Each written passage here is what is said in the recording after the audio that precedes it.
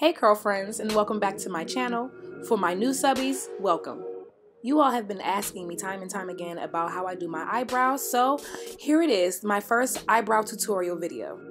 I'll start off by showing you what I use for my eyebrows.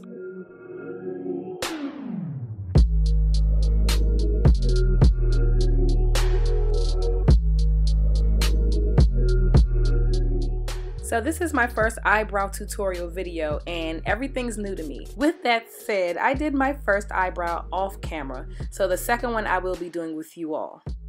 I use my spoolie to brush my eyebrow hair in the direction it grows in. I literally had to pray to the brow gods before I started because I wanted this to come out perfect for you all. So in my eyebrow routine, I like to outline the shape of my eyebrow with my micro pencil, and I love the micro pencil because it's so skinny and small, so it gives me like the best precision with outlining my brow.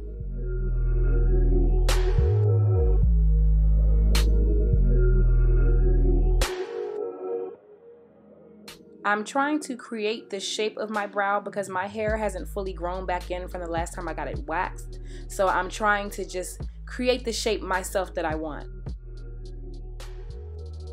Once I create my desired shape, I fill in my eyebrows where the hair is sparse at, doing soft, quick strokes, mimicking the lines of my hair.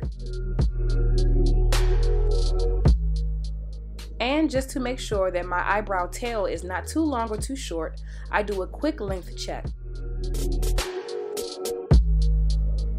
Once the product is applied to my eyebrow, I brush through it with the spoolie just to even it out and just to make sure it gets that natural look.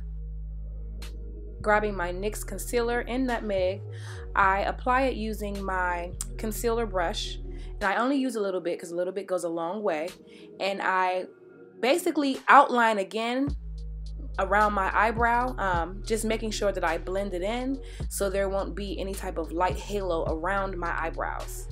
I'm not sure about anybody else, but concealer for me plays an important part in having the perfect eyebrow. If I'm in a rush, I usually just conceal the bottom part of my eyebrow just to give it that sharp shape at the bottom, and then like a more of a unpolished style at top, just to make it look more natural. But today, because I'm going out, I'm going to conceal both top and bottom of my eyebrow.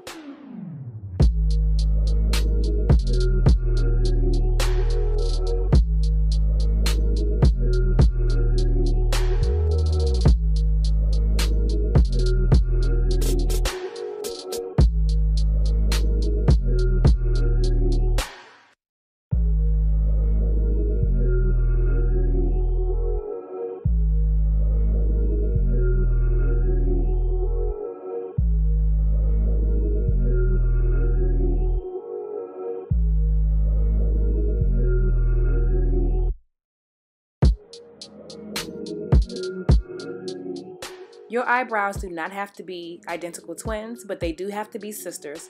And right here I'm just checking to make sure they are related and not first cousins twice removed.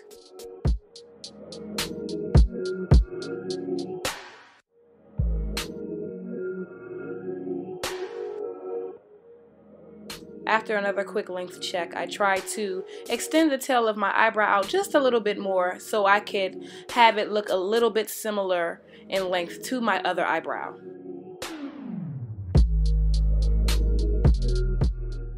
And here is the final look of both of my eyebrows. I really hope that this tutorial was helpful for many people who have asked me about my eyebrows. If you liked this video, give me a thumbs up and a comment. And if you really liked it, go ahead and press that subscribe button or click on that button of my face right here on the left. See you, curl friends.